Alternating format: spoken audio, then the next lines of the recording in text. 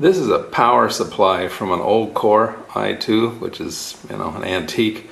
First, let's do the disclaimer, make sure this isn't plugged in. These things can hold power for a while, but capacitors can hold power. You can shock or kill yourself. So if you don't know what you're doing, find somebody to help you. Okay, but there are some really good, interesting components on here that are worth salvaging. So let's take a close-up look and see what those may be. So the first thing I've seen are these two big resistors over here. These are through-hole type, and they're not so easy to find anymore, so it could be worth pulling off of there, especially the bigger ones. And then we've got a couple transistors right here that don't know the values the way they're on here. I'd have to pull them up or unsolder them to see the values, but they could be good for if you're doing a jewel thief or some such. Here's a nice little capacitor. Okay, let's move on around the board a bit. The next thing we see is this big heat sink, and it has, let's see if we can see it, get another side view of it and see what's attached to it.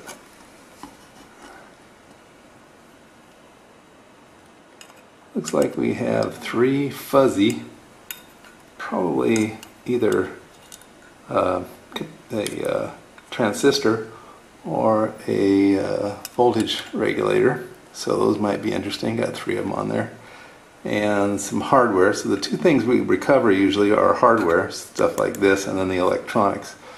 So there's some nice attachment hardware, the screws, the insulators, all that stuff.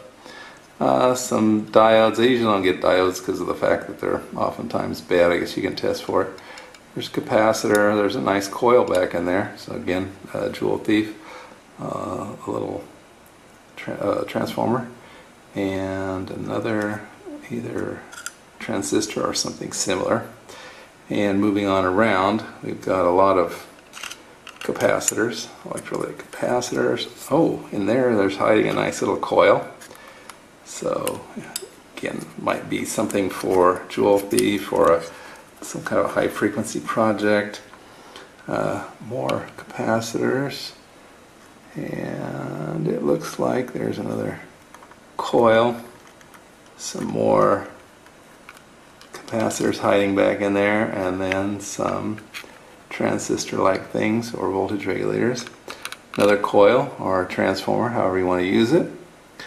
And I usually don't pull up chips anymore, just not worth it. Let's see, capacitor, and what else was I looking at? Not sure what that is. It's an M. This is probably a